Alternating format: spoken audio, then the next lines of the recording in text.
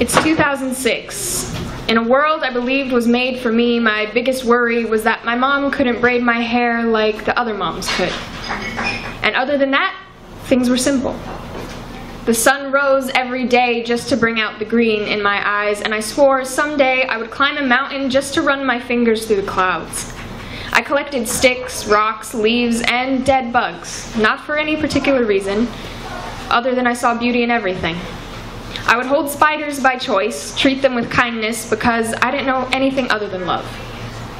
Suddenly, I'm 16 and my New Year's kiss is the cold glass rim of a vodka bottle. Christmas lights hang loosely from the wall and tendrils of smoke curl like snakes above our heads. The cold is snatching at our exposed skin, and we ignore the burning in our throats because it's better than the burning sober thoughts we've been having. High school friendship is handing someone a red Solo cup.